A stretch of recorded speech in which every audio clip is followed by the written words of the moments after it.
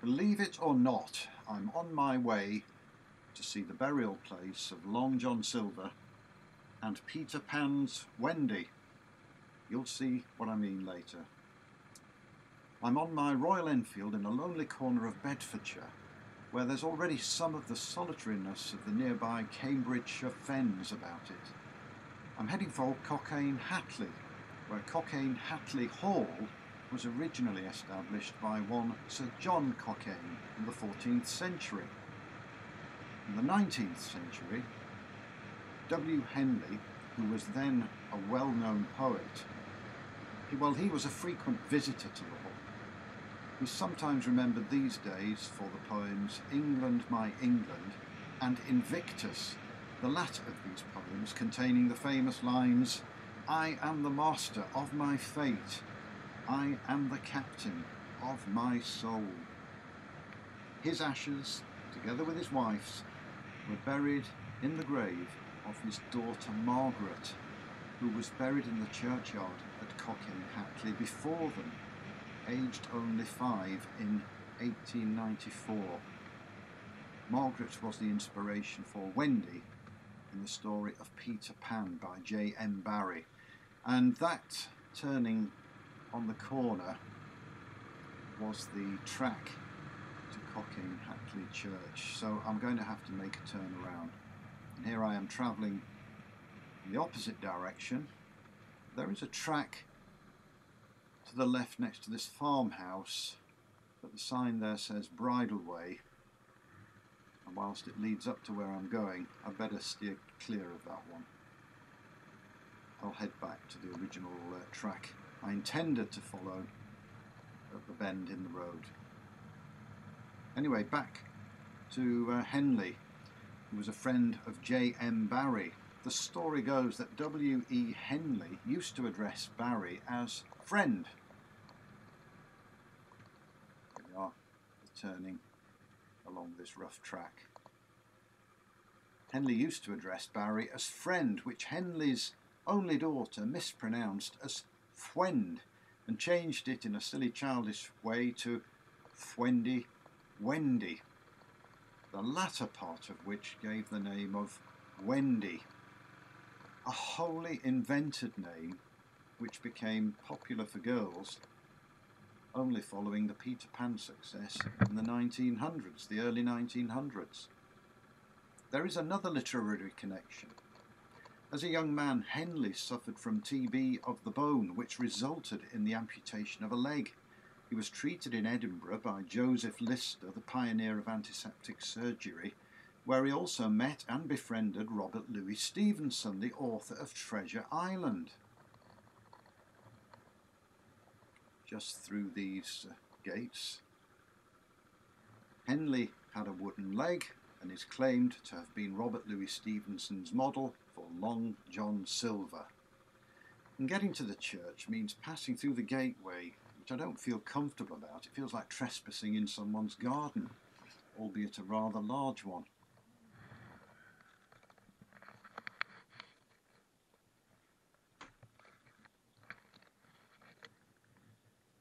The west door of this particular church at Cockayne Hatley was originally used as access for the congregation, with the north door reserved for the residents of the hall.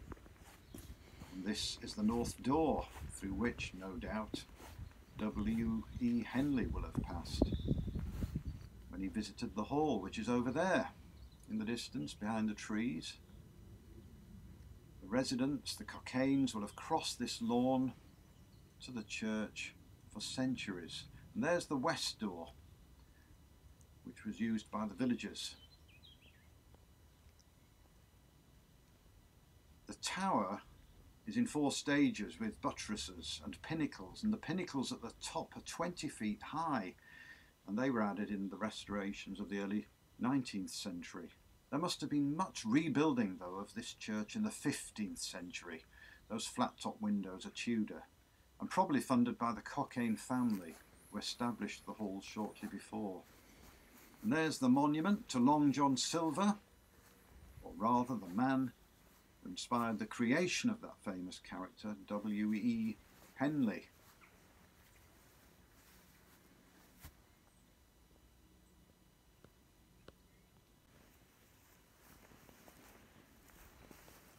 here is Peter Pan's Wendy, Henley's young daughter. Also very poignant. What strikes me about this church is the unity of the architecture. Those battlements serve to hold the whole piece together. They are a striking feature on this church.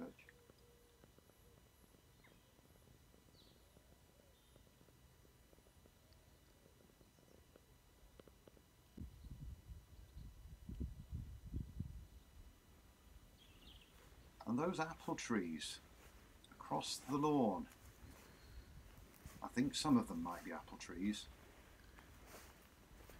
because back in 1929 a John Whitehead purchased the estate and eventually established the largest apple orchard in England, planting Cox's orange pippin trees everywhere. There were 1 million of them, until they were dug up and burned as uneconomic in 1974. Some might have survived around the lawn here, amidst the other decorative trees. There's the hall again. I didn't like going up to the hall, but nevertheless there it is in the camera. It just felt too intrusive. So one last look at the hall. Cockayne Hatley Hall, before it's back to the bike.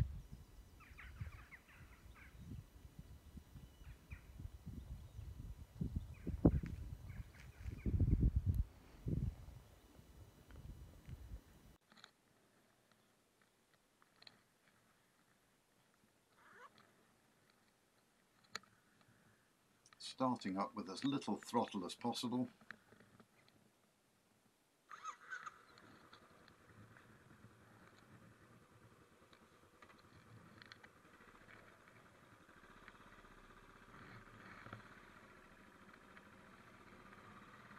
Down the driveway and through the gate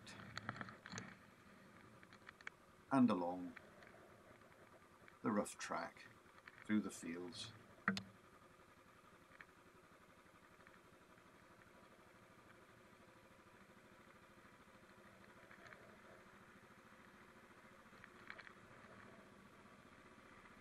A moment's pause to consult the map. I'm looking for a route to the village of Sutton. Whilst out this way, I thought I'd take a look at another local landmark of a very different kind, even though it might have been built when the foundations of Cockayne Hatley's church were being laid.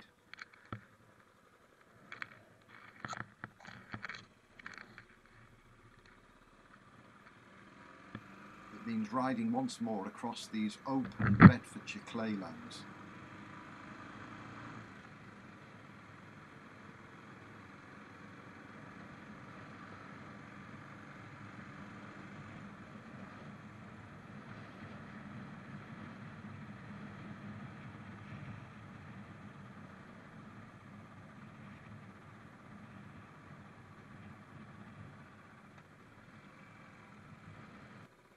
And by the magic of editing, here I am riding through Sutton village. And here is the landmark that I came to see. In the middle of Sutton, between the church and the main village, the Sutton Pack Horse Bridge is a small 2-arch construction crafted from local sandstone. Must have been sometime in the late 13th or early 14th century. I'll cross the ford and park up and take a look around.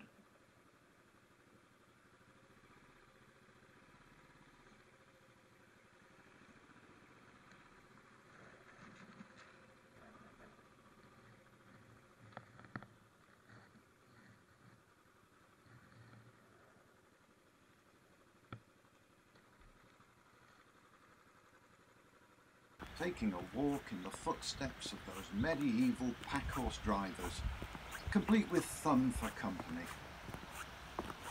only for a short while, I promise. Ah, the friction and rustle of motorcycle trousers and the thump of heavy boots. And here's a view of the brook and the ford from the top of this medieval packhorse bridge.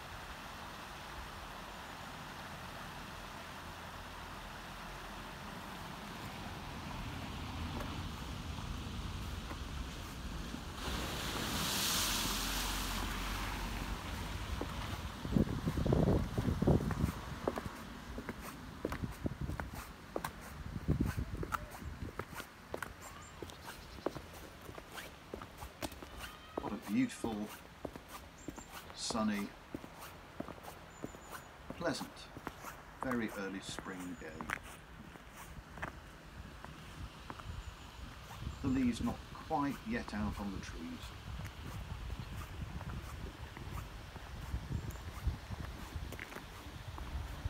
The bridge can be dated largely by the pointed shape of its arches.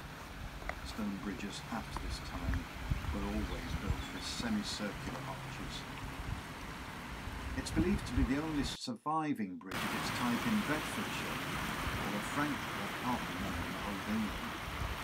Originally only pedestrians and pack horses had the right of way, but over time, I don't know when, this right was extended to include cyclists. The bridge was part of one of the most frequented packhorse routes from north to south and south to north, and was also situated on an important trade route to the wool towns, such as Dunstable and Bedford. And you might wonder why such a shallow ford needed such a relatively elaborate bridge. Well, you only need to look back to this same scene in the winter of late 2020, and the flooding of the brook went swinging back across the bridge, and there can't have been that much traffic on the bridge in the Middle Ages. Nevertheless, there is a pedestrian refuge just in case a serf found himself stranded halfway as the pack horses passed over. It is of course over the cutwater in the middle of the bridge.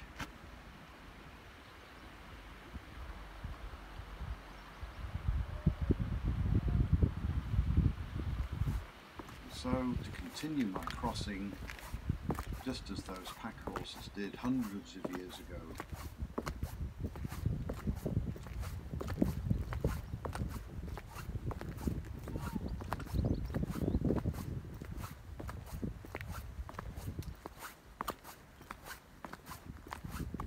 it's one last look at a piece of transport history.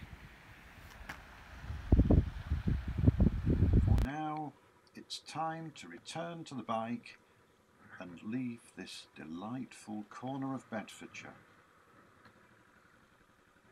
which means one last ride through the ford and past that ancient packhorse bridge.